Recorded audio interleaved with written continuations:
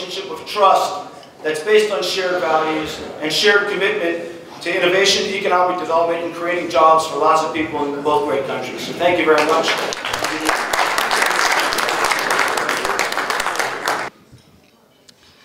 I really believe that yesterday's event was very important for Israel on our fight against terror and against the BDS, of course. And I wish to thank the Orthodox Jewish Chamber of Commerce that organized this very important event with me. We are all here today to understand that Israel and America together must work in a way to increase businesses, increase investments in Israel, bring more people to work in strength. It says, when they came to David HaMelech and they said, Amchi Yisrael tzrichem parnasa, your nation needs parnasa, he said, Chuvis parnasu zumizu, go do business with each other.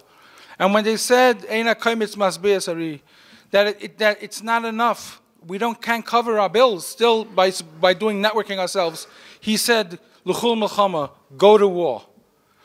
Why would you go to war with nations? Because you don't have food. Why would you attack them? Why is that righteous? What's the connection of l'chul v'sparnasu zumizu? Help yourselves, if not go to war and go kill other nations and steal their food and money. But now with the BDS movement, we know exactly what it is. That meant that if we couldn't be mefarnes, we couldn't provide for our families, for our businesses. It was because of the boycotts in the times of David HaMelech. And he said, if they want to boycott us, fight. And that's what we're here tonight for. We're using our strength of businesses. How we can build our Jewish people to be a greater people. How we can build Israel to be a greater Israel. How we can build Judea and Samaria to be a greater Judea and Samaria. And how we can build Yerushalayim to be the greatest city on earth.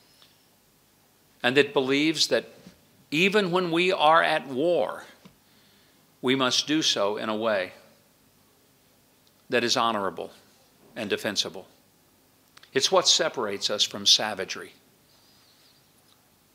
And it's also what brings us together in a partnership that we need to preserve, protect, and pass on to our kids and to our grandkids.